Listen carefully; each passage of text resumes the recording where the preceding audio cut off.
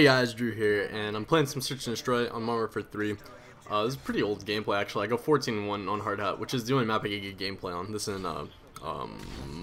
village, no, mission. God dang it, dude. That's second maps. Anyways, so yeah, 14-1, pretty good score at least for me. And the kids in this game are being douchebags. They were doing the Recon Pro flashing from the spawn bullshit. But I was playing this game with Jack. Like I said, it was a while ago. But my friend Jack, he was in X-Gen with me. So I'll go ahead and link him in the description, I guess. I don't know why. Just because Jack's Jack. I love Jack. But yeah, he posts some cool Search and Destroy clips and random stuff like that. So go check him out if you want. Anyways, so I was watching this Jimmy Tatro video today. Actually, yesterday. No. Well, it was at 12 o'clock last night, so today, I guess, technically. But anyways, I was watching this Jimmy Tatro video. I guess you guys don't even know who Jimmy Tatro is, which is kind of surprising. So real quick, Jimmy Tatro is everything that I love about YouTube. But for real, he's probably my favorite YouTuber. He's not a commentator, he's a fucking bro that does bro videos, like a bro. But he's probably my favorite YouTuber. Like, if he were to not post videos anymore, I'd probably just quit my life, rage quit my life, and go do something. I don't know. But I'll leave a link to that video in the description as well, the video that inspired me, because he did a video about how, because I live in Los Angeles, or the suburbs of LA, yeah, and for those of you who watch hockey or pay attention to any of that, the LA Kings just won the Stanley Cup. And so he did a video about how everyone in LA is just kind of hopping on the bandwagon now, because in Los Angeles, hockey is very, very much not the most popular sport. It's probably the least popular, besides the WNBA, because that shit's a joke. Sorry if there's any girls watching this channel, but fucking seriously, dude, WNBA is terrible. So anyways, yeah, it goes like Lakers, Dodgers, Clippers. Maybe Dodgers and Clippers are... Lakers are the #1 team, though. Fuck anyone who disagrees with that. Lakers, Clippers, Dodgers, Kings. I don't even know what the hell a WNBA team is. I think it's like the Sparkles. I don't know.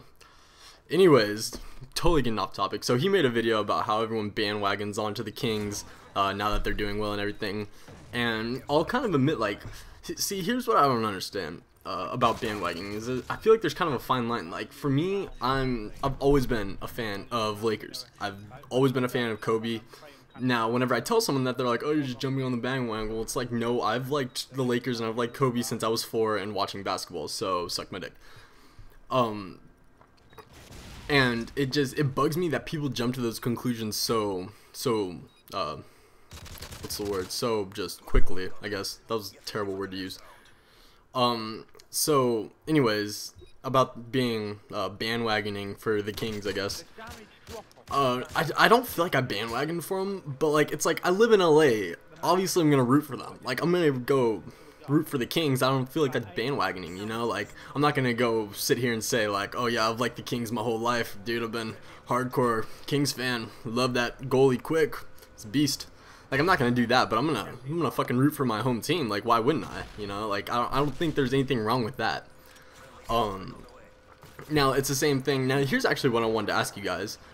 So I like Duke. I've always liked Duke, but the reason I started liking them is pretty lame. So Duke is a college, for anyone who didn't know that, and their mascot is the Blue Devils.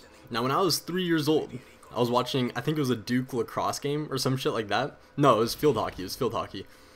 And their mascot's the Blue Devils, and I immediately said, oh, I love Blue Devils, that's so cool, that's such a cool name.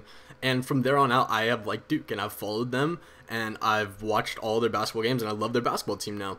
Now, I don't really know how that works, because I don't really feel like I bandwagon that, because I was 3 years old, and the reason I started liking Duke is for their mascot. But I've liked Duke for so long now, and you know, I was only 3 when I found out that their mascot was the Blue Devils, so I mean, I don't know, man. I don't really feel like there's a problem with that. So, I don't know. I guess what I'm trying to get at is that I feel like bandwagoning, I don't know how to say that as a word. Like, that's a really hard word to say. But I feel like the whole thing, just in general, is kind of I don't know, it's kind of a stupid thing. Now, obviously, there's some people who hardcore ride their dicks as soon as they start doing well. And I feel like I give everyone shit who likes the Heat, no matter what. Like, I don't even give them a chance. So I guess I'm a little bit of a hypocrite here. because anyone who likes LeBron James or the Heat, like, I just say, oh yeah, hop on the bandwagon more, because I'm a douchebag. No one likes me.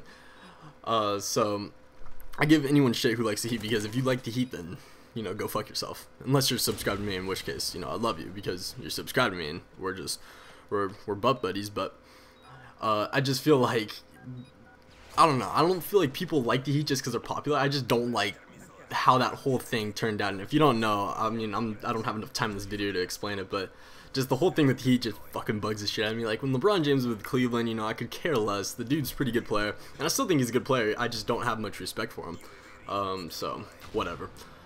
Anyways, that's just kind of my thoughts on it. I don't know.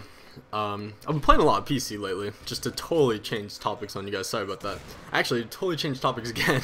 I'm eating these Ruffles baked cheddar loaded potato skins. I don't know what they're called, but they're sitting in front of me, and I was about to eat some. That's why I brought it up. And they're really good.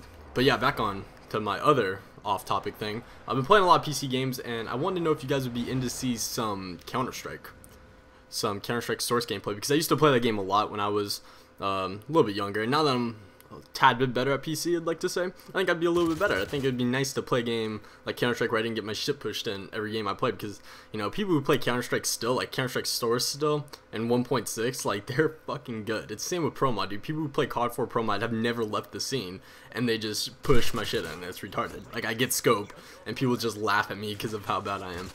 But, you know, it's no big deal. I brush that shit off, and I get my clips. So I don't know, is that something you guys would want to see on my channel? Is a little bit of Counter-Strike, maybe some more Pro Mod? I don't know, let me know in the comments. All there for you. I don't know what that was supposed to mean. But yeah, also let me know about the fanboying bandwagon bullshit. And yeah, I've already talked past what I thought this video was going to go by, so I might have to like slow down a part, or I don't even know.